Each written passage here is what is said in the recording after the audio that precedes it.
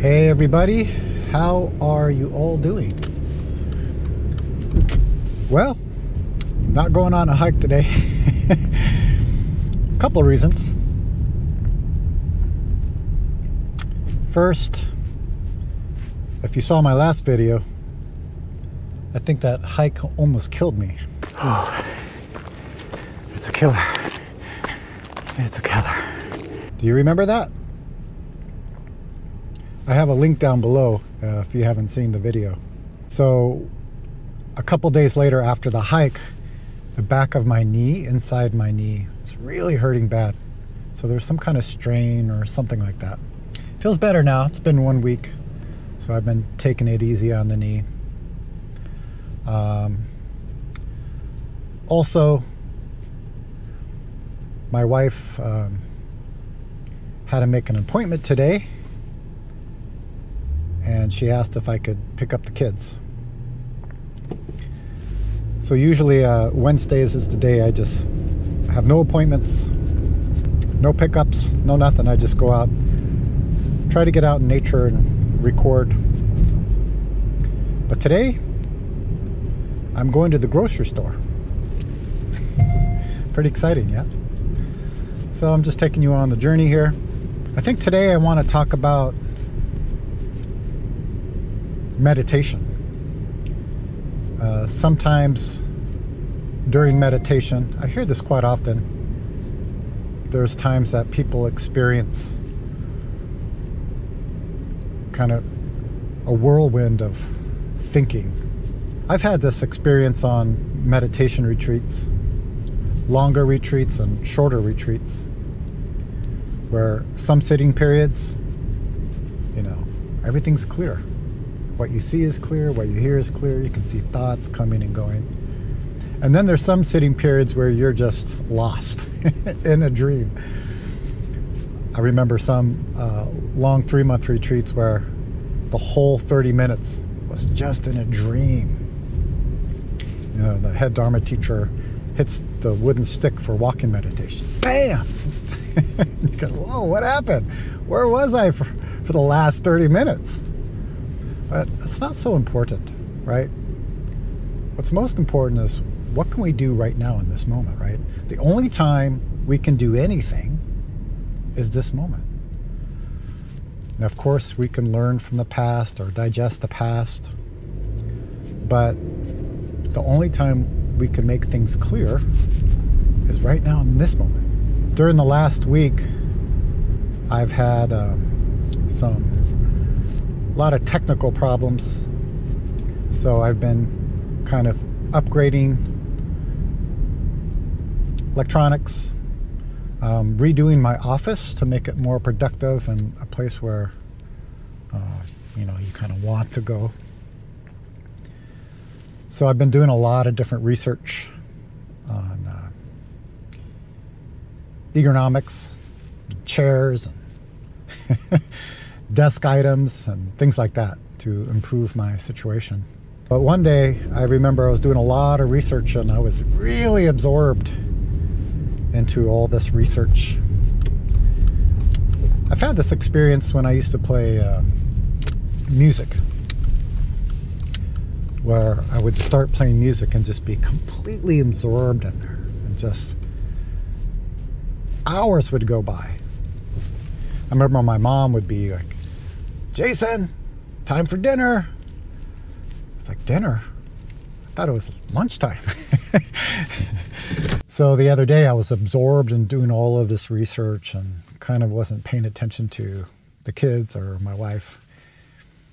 And one thing about that, this is why I always encourage together practicing or together living, together action, is because people can reflect your own mind back to you. So I was absorbed all day doing research, and I kind of snapped out of it. And then I looked at my wife and I could tell her face, I wouldn't say not happy, but you can tell something was going on there. Right? So what do we do when this happens?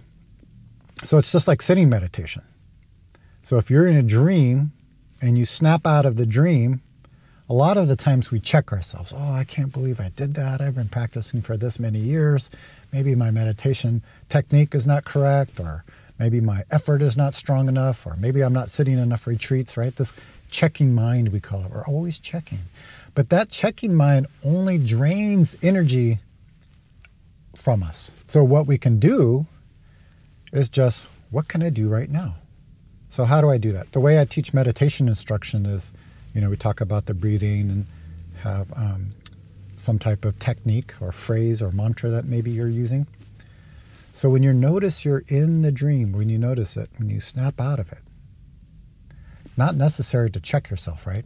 Most important is, all right, what's happening right now? What do you see right now? What do you hear right now?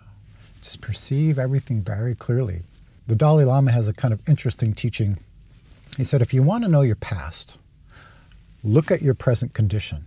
If you want to know your future, look at your present actions and speech. So we have a similar teaching as, if you make this moment clear, then your whole life is clear. So it's not necessary to get attached to what we didn't do or what we could have done. Right now, just do it.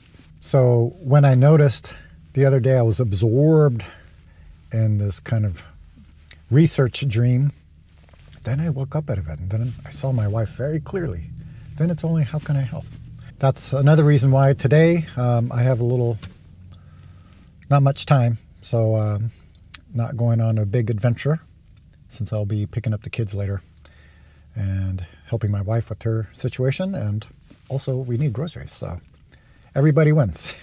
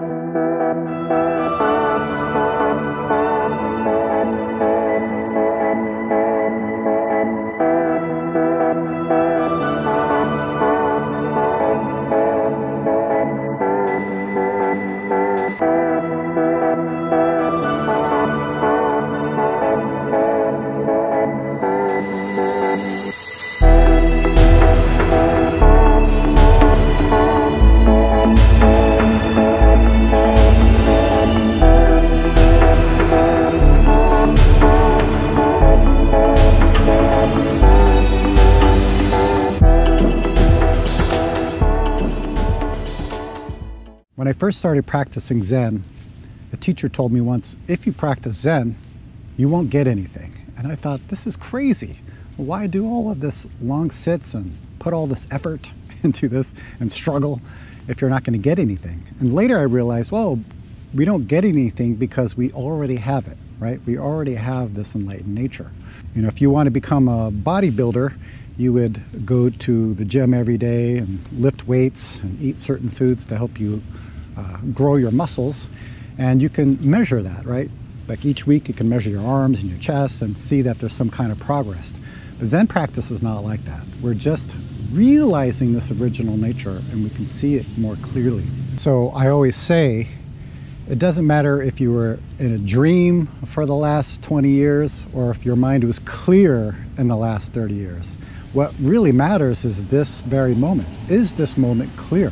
Back when I was training as a monk, I was sitting at a 3-month retreat. And during this retreat, we had this monk from Korea who was joining us for the retreat, for the whole retreat.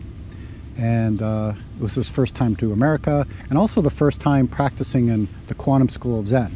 So the form was a little bit different. I'm not sure how it is now there. Also different temples practice in different ways. But he was really used to his situation and also the form of their practice as well. In our school, the Quantum School of Zen, we have this form where we have a seating arrangement. So usually the Zen master sits in the back seat right in the middle, and then we have monks or nuns sitting there, and usually it's arranged by precepts. And so we have monks and nuns, and then we have people who are senior Dharma teachers and Dharma teachers. We have newer people sitting by the head Dharma teacher, so if they need help, the head Dharma teacher can help them. So in some temples in Korea, the seating arrangement is a little bit different. Usually you would have the teacher, and then monks, and then nuns, and then the lay people would sit. So this Korean monk was used to the style. But during this 3-month retreat, we had one of our teachers who passed away, but she was a Korean nun and also was a Jito Popesini. So in our form, she was sitting right next to my teacher, who was Zen Master De Kwang. And the monk wasn't used to this kind of style, right? Usually the monks would sit by the Zen Master and not the nuns, right? So the way the seating arrangement was during this retreat is they had my teacher, then this nun, Eugene, and then the Korean monk was sitting next to her. And he was kind of a little bit disturbed by this. And it really showed after the sitting, right? So usually after we do our sitting session, everybody stands up. Then the Zen master will walk out first, and then everyone else will follow in order. So when it came to the end of the sitting, this nun stood up and started to follow my teacher, but then this Korean monk didn't like this so much, so he kind of tried to cut in front of her, right? Because he's supposed to go first. But that's not the way our tradition works. So, so as he started to follow my teacher, Eugene cut right in front of him. And you could tell he was a little surprised by this. And during the break, I could tell he was disturbed because I was rooming with him and he was just walking around the room, very disturbed. Then the afternoon session came. So again, the head Dharma teacher hits the signal that that's the end of sitting. Everybody stands up. My teacher starts to walk, and then he tried to go behind him again, and then she cut right in front of him. And he was very, very upset. In fact, he was so upset that he eventually had a meeting with my teacher in his room. And the meeting was about 20 minutes or so. And that evening, he packed his bags and he left the retreat. The next morning, I was working down at the Zen Center during the work period, and I overheard a conversation between my teacher and Eugene, and they were talking about the incident and what happened. And my teacher said, wow, this monk has been practicing for 30 years. And Eugene said, yeah, 30 years practicing down the drain. So it shows you that it doesn't really matter how much practice you've done or how many retreats you've done, right? What she meant by this, what really matters is this moment. So as I said before, if you were in a dream for the last 30 years, or if you were clear for the last 30 years, doesn't really matter. What's most important is right now in this moment, what is happening. And also, Zen practice means following the situation. So if you go to a different temple or a different country, you follow the situation there. In fact, Zen Master Sung Song would often say that if you follow the situation, true happiness appears. But if we're only attached to our own situation or our own tradition, then it just causes dissatisfaction for ourselves, and that affects other people as well.